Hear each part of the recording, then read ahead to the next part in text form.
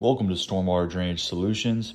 And in today's video, we're going to be installing a downspout drain to redirect some roof runoff water from this area. Now we're going to be doing this work in the Wesley Chapel area of Florida. So if you are in need of a drainage system, give us a call at 813-614-3456 and we can come out there and help design a system that solves your issue.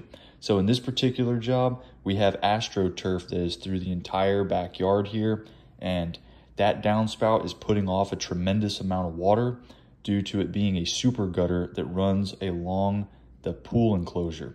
So those super gutters, they put off a lot of water. And if you're having a flooding issue on the side of your home where that super gutter dumps, a very simple solution could be a downspout drain for that downspout that comes off of that super gutter.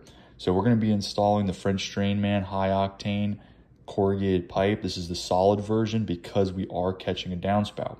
Now here is a 45. This is a corrugated 45. Now we use these from time to time to make connections easier when we have a tight space that we're working with. We're going to be using a Y connection with this corrugated 45 because on top of this downspout drain that we're installing, we're also going to put a simple 4-inch drain to catch the deck drain, the water that's coming off of the pool deck, and we're going to go ahead and get that channeled into our system. Now, sometimes you can't always do this efficiently if there's not enough fall or if the pool deck wasn't built high enough up on a slab, but in this case here, we have the perfect situation where we can make this happen and we can make this work without any issues.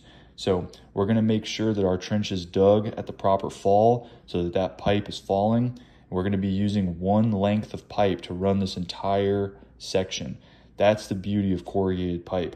You can use one section of pipe to run the entire way, so you don't have a bunch of glue joints, a bunch of fittings. You have to use solvent cement. You can eliminate all of that with corrugated pipe.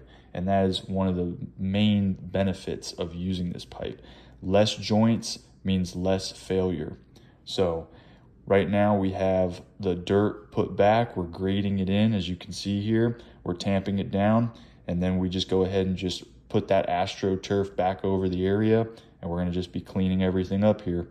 It pretty much is that simple. Whenever there's AstroTurf, it makes the job a lot easier because there's no sod to cut and put back.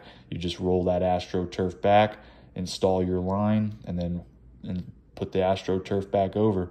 Now, one thing I will say with AstroTurf is it makes the area a little bit more non-permeable. When water collects on this AstroTurf, it takes a little while for it to go through this and into the ground. So AstroTurf can actually contribute to an already bad situation and a flooding issue. So just keep that in mind if you are going to get AstroTurf. You want to make sure your drainage is up to par. But as you can see, we got the leaf filter installed here, and I think we're pretty good.